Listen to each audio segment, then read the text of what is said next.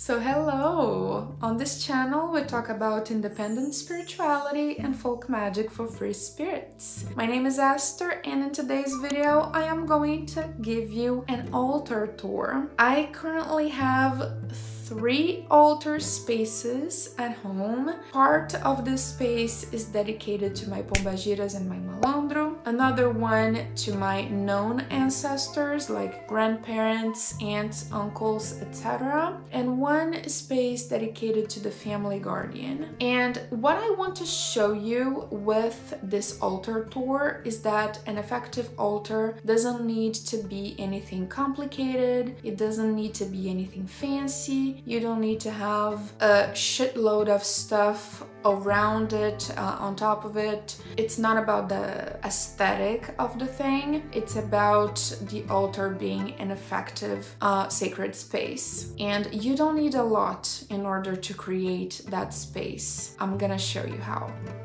So let's go. So this first space here that I am showing is for my pombagiras and my malandro. And I'm gonna walk you through the items that I have on top of it. As you can see, there's nothing super fancy, nothing super elaborate. It's just about the space for placing offerings. As I have mentioned in multiple videos before, I have 2 pombagiras. These are for them, and 1 malandro. I made offerings today, so that's why the little white pots are in here. Okay, let's take a look at the items that I have. So I have this little white bowl for the food offerings, and I have these papers underneath with petitions, with little things that I asked them. I'm not gonna show that because that's super personal, but for example, I have candle holders, glass candle holders. It's exactly the same candle holder for the 3 of them. My 2 girls, they have a ring. This was a gift for them. So each one of them has a different ring. And coins. All of them have 2 coins right beside their space. And the drinks that they have. There's martini, there's apple cider, and beer. Gift, like for the girls, I gave them a ring, and for the boy, I gave him a deck of cards, a deck of playing cards. And last but not least, there's an embroidered piece that I've made some time ago. I didn't have a frame for it, so I just got some sticks and attached my embroidery to it. I didn't feel like getting an artificial embroidery thing. This feels very, not only feels, it is very like crafty and 100% handmade. The reason why I put the cowrie shells in here is because one of my pombagiras, she used to read the shells when she was alive, and it is something that I am trying to learn currently, so I thought the symbolism of it would be like just on point and perfect. I really like embroidering, and this was one of the earliest projects that I've made with the little skeleton hand, the cowrie shells and the flowers. I really like this embroidery, and I think it goes perfectly on the altar right here. On this corner over here, we have a space that I dedicate to the family guardian, which is a spirit that has been accompanying the family for a long time. I put some shells that I've collected at the beach, also this stone, and there's a pillar candle which I need to replace because this one is almost completely down. This is a slice of birch tree, and there's this little skull to symbolize a spirit of an unknown person. All that I know about them is that it is a female, and they used to be an indigenous person. So every now and then I put a little jar with water. I light the candle and I say some prayers. I communicate with that spirit. I thank it for being in my family for such a long time, for protecting everybody. And yeah, I leave the candle for the day. Then I use this, like the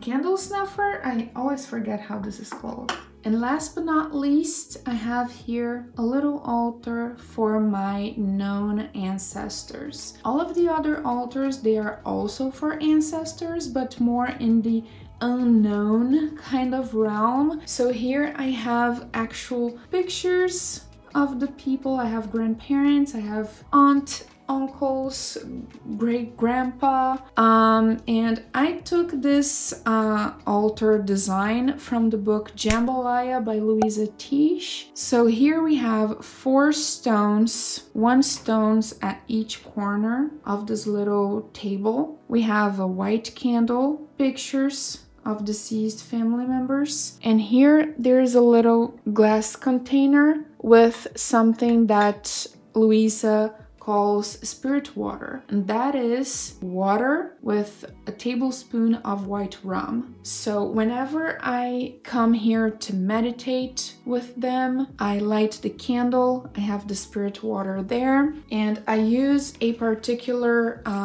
deck to communicate with those spirits. I forgot to mention. So for the known ancestors, I use the Marigold Tarot. It's one of my favorite decks. It's all based on like skulls and skeletons, just like the beauty of death, in my opinion. And all the minor arcana is like illustrated with, especially the wand suit, it's illustrated with plants and flowers.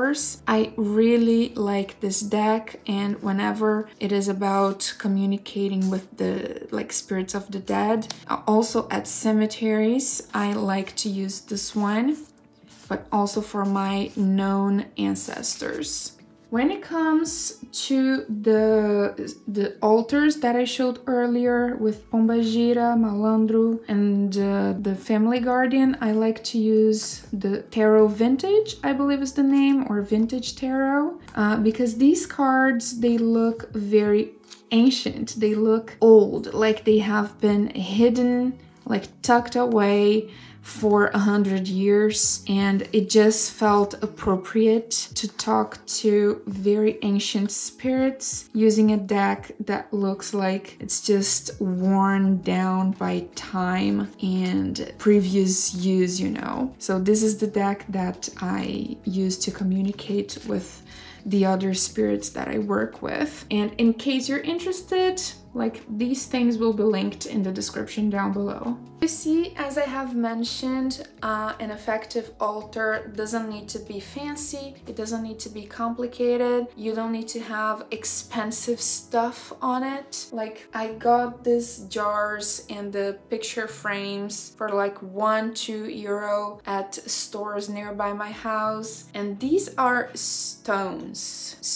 that I took outside in the wild. They are a little bit of like special stones because I took like, there's one from a different city in France, there's one from Portugal, there's one from Spain. I am a rock collector. I like to take stones from the places I visit for some reason, but you don't need to travel anywhere to get a stone. You can just walk in your neighborhood, in your local woods or whatever stone you can find. One, like, you need 4 stones, one for each corner of a square or rectangular surface, and there you have it, an effective altar for you to do ancestor work. Also, the other altars up there only takes like a candle holder, a glass for beverages, a little bowl for food offerings, and that's it. You're good to go. Your altar doesn't need to be like a Halloween parade or something.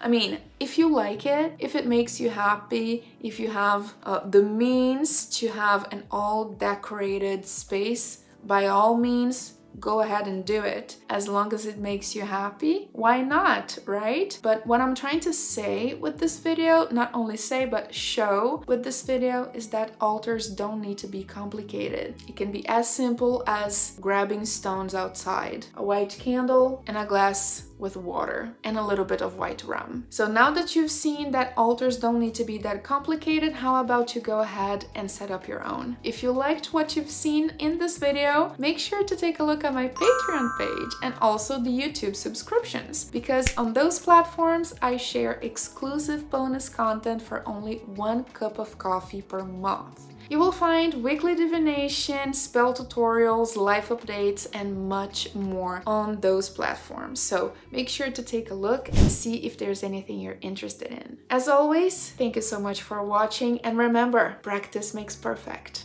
So let's get witching. Bye bye.